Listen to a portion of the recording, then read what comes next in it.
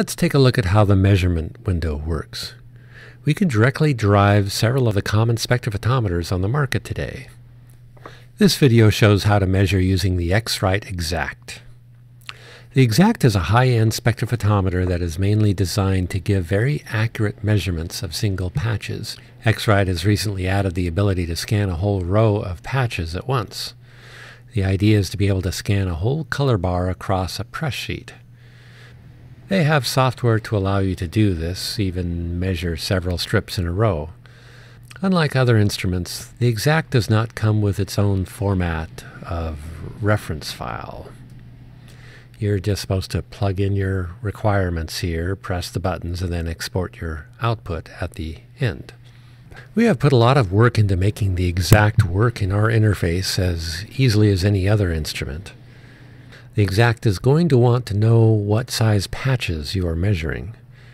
If you have a target definition file for another instrument, our software checks the header information in the reference file and tries to glean this information if it's there. If not, you can either enter the patch width in millimeters, or to be more accurate, you can enter the length of the entire row, and the software will automatically calculate the patch width. You can even add this patch size information into your target reference file yourself if you want. Let us know if you need more information about that. The eXact also has a requirement that the paper white be measured before you can start scanning. The bottom of the screen lists the measurement parameters that are available to you. The eXact can do all 4 measurement modes, including M3. M1 requires you to manually slide the filter lever on the eXact to the 1 position.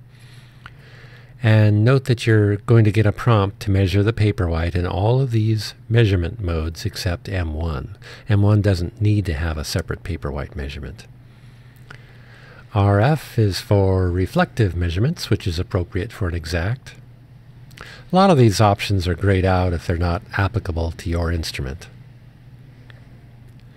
In scanning mode, place the measuring reticule directly in the middle of the first patch of the first row.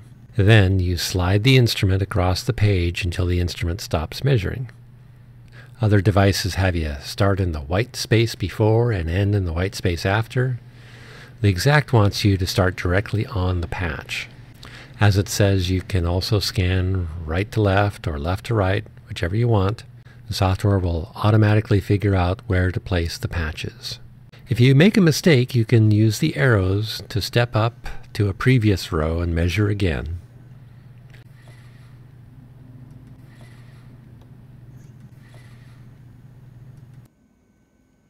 When you're done, tap the Home button on the eXact's screen to save, or you can click Save in the software here.